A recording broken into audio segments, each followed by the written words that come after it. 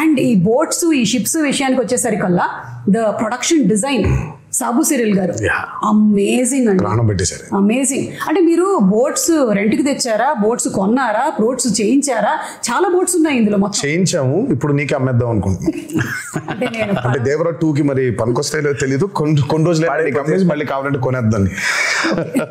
ఏమీ మాట్లాడలేదు నేను దీని గురించి, కానీ సాబు సిరియల్ గారు వాస్ ఫెనామినల్. నేను చెప్పాను చాలా సార్లు కూడా, ఆ బోట్స్ ఎంత కరెక్ట్ గా చేశాడంటే ఆయన ఒక మోటార్ ఒకటే లేదు దానికి, నిజంగా దానికి ఒక మోటార్ అటాచ్ చేసేస్తే వెళ్ళిపోతుంది సీలో కూడా.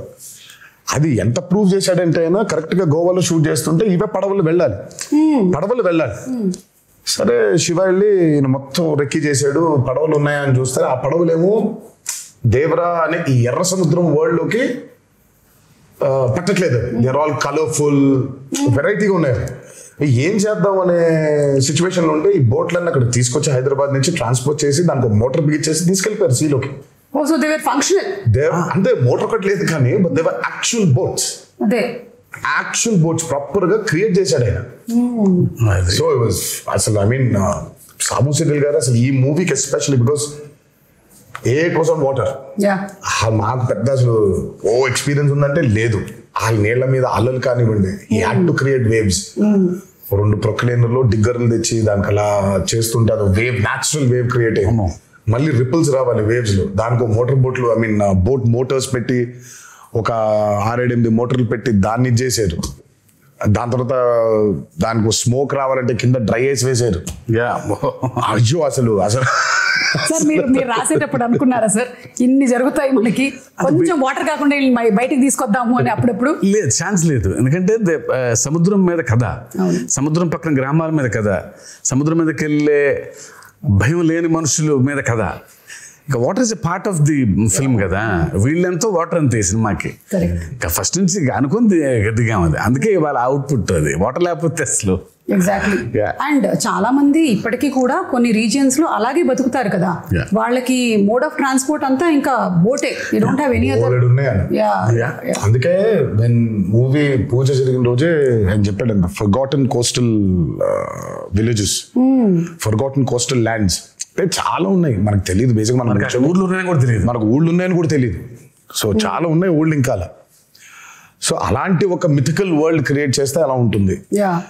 చాలాసార్లు కూడా చెప్పాను. అందుకే ఈరోజు వెన్ సినిమా చూసిన తర్వాత how audiences are giving the output చూసుకుంటే, రివ్యూస్ చూసుకుంటే, అసలు ఇంకా కాసేపు ఒక 15 నిమిషాల తర్వాత ఇంకా మీ బయటికి రాలేము.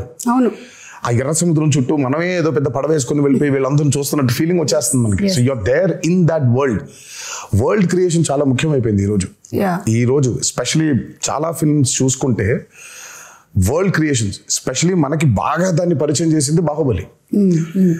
బాహుబలి 1 and 2 చూస్తుంటే ఇంకా కాసేపు బయటకు ఉండవు మనం. యూఆర్ లిటరలీ ఇన్ మాహిష్మతిలో, ఆ కుంతల్లో, ఆ జలపాతం కింద ఊళ్ళో అక్కడే తిరుగుతూ ఉంటాం మనం. వరల్డ్ బిల్డింగ్ ఈ రోజు ఆడియన్సెస్ కి చాలా చాలా చాలా చాలా ఇంపార్టెంట్ అయిపోయింది.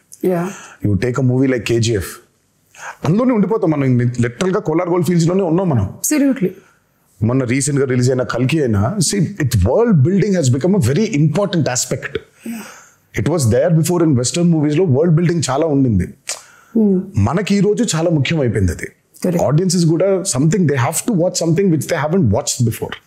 ఆ ఎక్స్పీరియన్స్ లేకపోతే I think pulling audiences to the theatre is very difficult. And that way Devara has been very successful in that world building. And మీరు చెప్పినట్టు సాబు సిరియల్ గారితో పాటు మనకి రత్నవేలు గారు చేసినటువంటి సినిమాటోగ్రఫీ, ఆ పోయెటిక్ వైలెన్స్ అని లేదా పోయెటిక్ యాక్షన్ సీక్వెన్సెస్ అని మీరు ఏదైతే అన్నారో దాన్ని అంత బ్యూటిఫుల్గా ఇప్పుడు నాకు గుర్తు చేసుకుంటే నాకు బ్లడ్ అలా కనిపించట్లేదు. ఇట్స్ ఆల్ వెరీ ఓకే వీళ్ళ మధ్యలో గొడవ జరుగుతుంది, క్యారెక్టర్స్ ఉన్నాయి అని అంతే పోయెటిక్ గా ఉంది. సో రత్నవేలు గారికి హ్యాట్స్ ఆఫ్ అండి. ఐ మీన్ ఎస్పెషల్లీ వాటర్కి వచ్చినప్పుడు when you're using VFX it's actually the toughest. Water creation చాలా టఫెస్ట్. అసలు వాటర్ క్రియేషన్ చేసినప్పుడు దాన్ని కరెక్ట్గా లైట్ చేయకపోతే దొరికిపోతాం. అల్టిమేట్గా అందరికీ తెలుసు అది VFX లోనే చేశారు అని, బట్ తెలియకూడదు. అంటే ఒక 5 నిమిషాల తర్వాత మనం ఎంత తలుచుకున్నా మనం స్టోరీ పుల్ చేసేస్తుంది కాబట్టి యూ ఫర్గెట్ ఇట్ కంప్లీట్లీ. మనకేంటంటే వెన్ యూర్ డూయింగ్ VFX చాలా న్యాచురల్గా చేయగలిగాను. అందుకే చాలాసార్లు అంటాను పాపం VFX ని బాగా హైగా వాడుకుంటే ప్రొడక్షన్ డిజైనర్కి పెద్ద పేరు రాదని.